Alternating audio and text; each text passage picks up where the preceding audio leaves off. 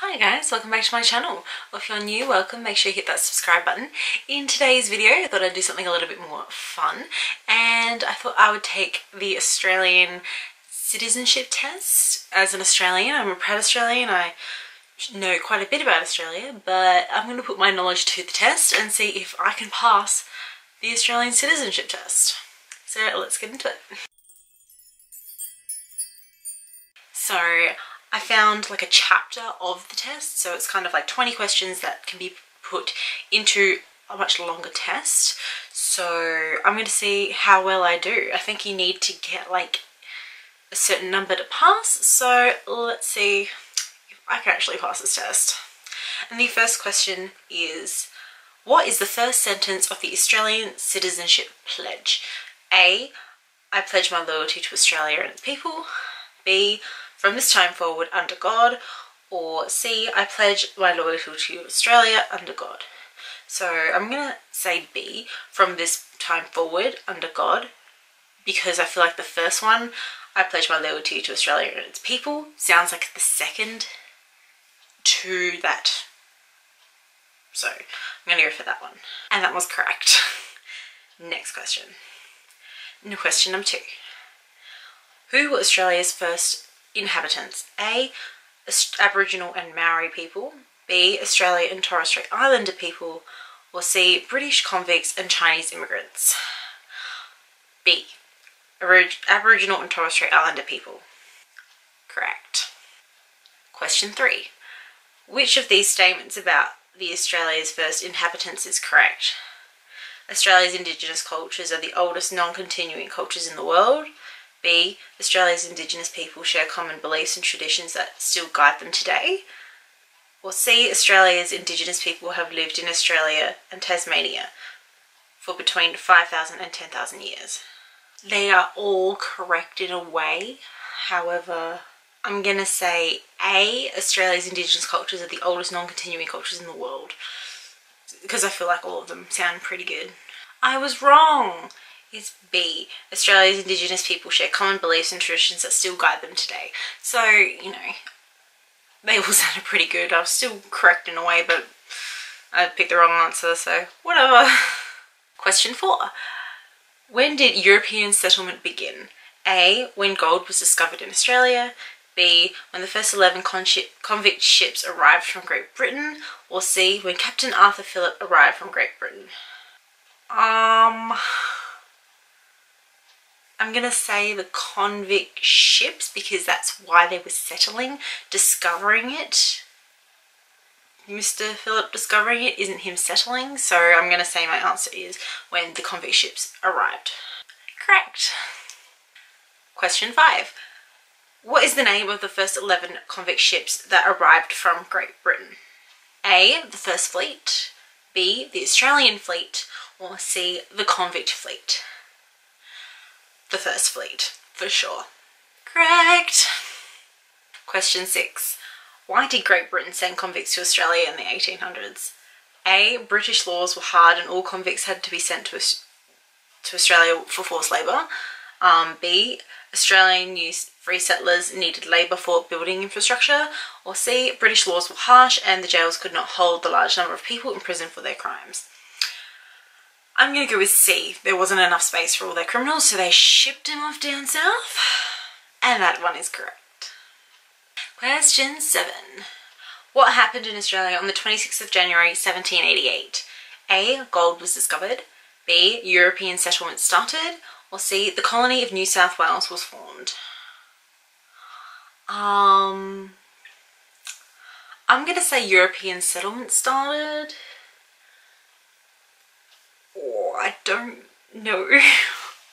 Sorry, this is a question I probably should know. But we didn't really learn a lot about Australia in history classes in high school. We kind of learned like things like ancient Rome, ancient Egypt, ancient Greece, like that sort of stuff, rather than our own history. I know in America, having American history is a big subject for them, but for us, not so much. So I'm going to take a stab in the dark and say European settlement started, just because I feel like it's a bit too soon for a colony to have been started yet. I was correct! Whoop! Whoop. Question 8. Who were the first large group of immigrants not from Europe in the 1800s? A. Chinese, B. East Indians, or C. Vietnamese? That is a hard one. I'm gonna cross out Indians just because I don't think it was them. So it's between Chinese and Vietnamese. I feel like the obvious answer is Chinese. But Vietnamese is probably possible as well, but I'm just gonna take another stab in the dark and say Chinese. Correct. Question 9. In Australia, how do you call the Federation of States? A. The Federal States of Australia, B. The Commonwealth of Australia, or C. The United States of Australia. It's not C, and it's probably not A either, so I'm gonna go B. The Commonwealth of Australia. Ooh, I was correct. Ooh. Question 10. Halfway there, guys. How many languages are spoken in Australia? A. Over 200, B. About 100, or C. Over 300? I don't know. Maybe over 200? I don't know. Correct. Oh yeah. Oh yeah. Oh yeah. Oh yeah. Question 11. How many mainland territories are in Australia? A. 4, B. 2, or C. 3? Now, I'm gonna say 2. Northern Territory and the Australian Capital Territory. Fingers crossed I'm correct, right? Because if I don't know that, it's probably very, very sad. Whew. Correct. It is 2. Question 12. What are the states of Australia? A. New South Wales, Victoria, Queensland, Eastern Australia. I don't even need to continue. South Australia and Tasmania. A is wrong. B. New South Wales, Victoria, Queensland, West Australia, Northern Australia. Don't need to go anymore. That is wrong. And South Australia. C. New South Wales, Victoria, Queensland, West Australia, South Australia, and Tasmania. C. For anyone who actually wants to know what the states are. Correct. If I didn't know that, I'd be a fucking dumbass. Question 13. What of the following is the smallest of the mainland states? A. New South Wales, B. Queensland, C. Victoria. Victoria. Queensland is like the second biggest one. New South Wales is pretty much an average size one, and Victoria, of the mainland ones anyway, because Tasmania is obviously the smallest, I would go Victoria. Correct. Of course it is. For any of you who are interested, I actually live in South Australia. Question 14. What do people celebrate on Australia Day? All Australians who served and died in wars, conflicts and peacekeeping operations. All that is great about Australia and being Australian. And the birth of Australia's head of state, Queen Elizabeth. I mean, we celebrate her birthday in June, even though her real birthday is in April. So that's not it. It's definitely not about our servicemen. That is Anzac Day in April. So Australia Day being in the 26th of January, I'm going to say B. All that is great about Australia and being Australian, which is fucking everything, man. Because Australia is the best. Correct. I'm doing so good on this. Oh yeah. I'm so Australian. Aussie, Aussie, Aussie. Wait, wait, wait. Question 15.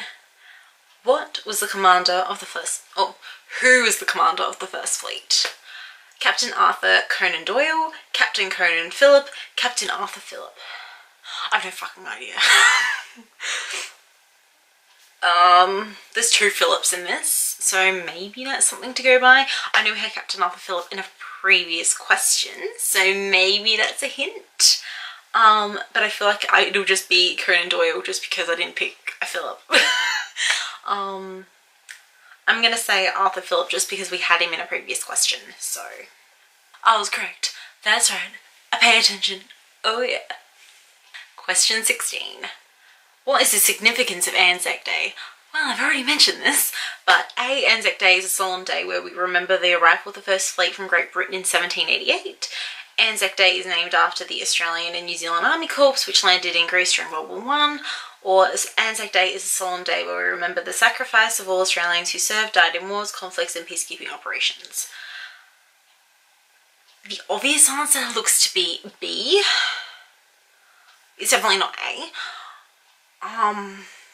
C sounds really good. It's where we recognise all of our soldiers, not just the Anzacs, which is what it's named after. This is hard because both the answers are correct in a way, because I know during Anzac Day services, yes, we talk about World War I and that landing. Oh wait, it wasn't in Greece, was it? It was in Turkey. So B is wrong. So I'm gonna go for C. Yes, they landed in Gallipoli in Turkey. I think it's Turkey. It is in Gallipoli and not in Greece. So therefore, it's obviously C. And that was correct. I am so smart. 17. What are the colours of the Australian national flag? If I don't know this, my thumbnail would be very fucking wrong. A, blue, white and red. Black, white and red. Blue, grey, red. I can tell you right now that blue, white and red, although Americans seem to love to take claim over the colour combination, is the most common colour combination for flags out there. So, blue, white, red, you get my vote. And guess what? You're correct. Question 18. What is the official symbol of the Commonwealth of Australia? A, the Union Jack. B, the Commonwealth coat of arms. Or C, the Commonwealth cross. I'm going to say the coat of arms. Correct. I am so fucking good at this, guys. If this is just one chapter, I'd fucking pass whole chapters, man. Come on, I would pass this test. 19, almost there. What are Australia's national colours? Blue and gold, green and blue, green and gold.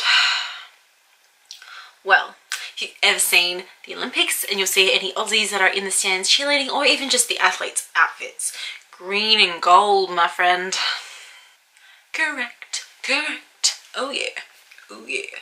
Number 20, last question for the quiz.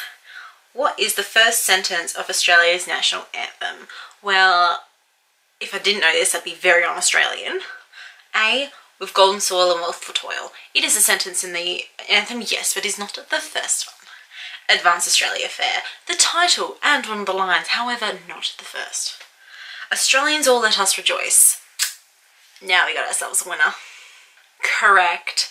I have officially finished the test.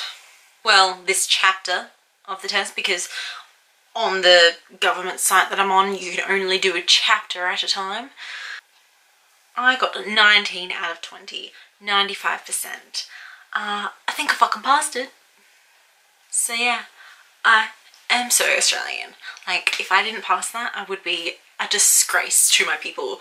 So if you liked this video, make sure you like it and subscribe to my channel, and comment down below if there's any other citizenship tests from other countries that you want me to do, see if I actually know anything about other countries, not just the one I've been living in my whole life. So yeah, let me know down below about that one. But yeah, I'll see you in my next video, guys. See ya!